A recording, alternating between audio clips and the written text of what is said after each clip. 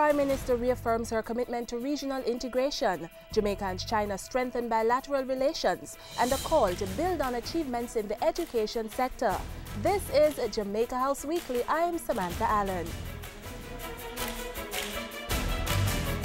I am a committed regionalist who intends to do everything within my power to build on our achievements to date in order to make the next 50 years a period that will bring increasingly improved socio-economic conditions for our Caribbean people. Prime Minister Portia Simpson Miller at the closing ceremony for a conference hosted by the Sir Arthur Lewis Institute for Social and Economic Studies, SALISES, based at the University of the West Indies, Mona.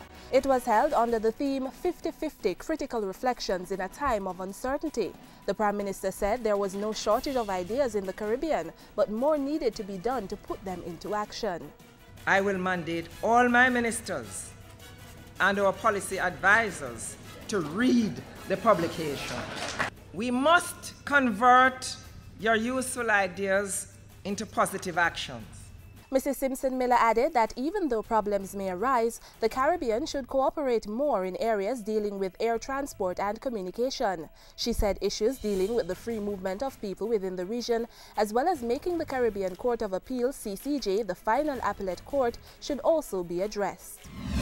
And Prime Minister Portia Simpson Miller met with the visiting Chinese Vice Minister of Commerce last week. This as Jamaica-China relations was strengthened with the signing of a $423 million agreement following bilateral talks at Jamaica House. The Prime Minister thanked the Chinese Vice Minister for his government's commitment to social responsibility and job creation, adding that she was looking forward to the diversifying of Chinese interests in Jamaica. Meanwhile, Prime Minister Portia Simpson Miller had encouraging words for GSAT awardees at a special function last week. The awardees, who were children of employees at the Office of the Prime Minister and the Cabinet Office, received the book vouchers. Aim high. And do not let anybody tell you that you cannot succeed. When they speak failure on your life, you must talk success. When they say you can't and they place hurdles in front of you, plan how you will get over those hurdles. The Prime Minister reminded the children and their parents that they would be rewarded in the future for their hard work and determination. Do well, as I know you can, bearing in mind that the last 4 letters in the word Jamaican are I-C-A-N, I can. Education and training form a critical part of the foundation on which any great nation must be built. And so, Information Minister Senator Sandria Faulkner is urging all stakeholders, government, teachers, parents, private sector and civil society to build on our achievements in the education sector. As a nation on a mission with a vision, she says significant inroads have been made in education, particularly in accessibility and achievement. In 1962, less than 1,000 students were enrolled in universities, but 50 years later, that figure stands at almost 70,000. Similarly, the number of children placed in secondary schools has significantly increased from 2,000 in 1962 to almost 42,000 in 2012. As for the literacy rates, the minister said today, 8 out of 10 Jamaicans can read and write.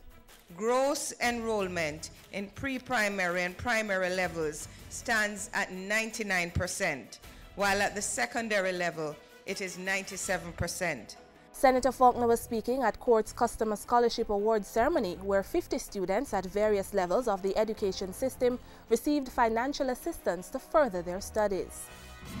And over the past week, Minister with Portfolio Responsibility for Sport, Natalie Nita Headley, said the government was committed to fielding a larger team of sportsmen and women at the 2016 Olympic Games to take place in Rio, Brazil. She was speaking at the launch of the 8th Courtney Walsh Award for Excellence in Sport. The minister also sent her condolences to the family of the Assistant National Sports Coordinator at the Institute of Sports, Bruce McFarlane, who died on August 22. She described Mr. McFarlane as a true champion of sports and a pioneer of primary school football competitions, adding that he was a sports enthusiast and dedicated worker. Bruce McFarlane was employed to InSports from 2002. And that's it for this week's edition of Jamaica House Weekly. Join us next time for the latest out of the office of the Prime Minister.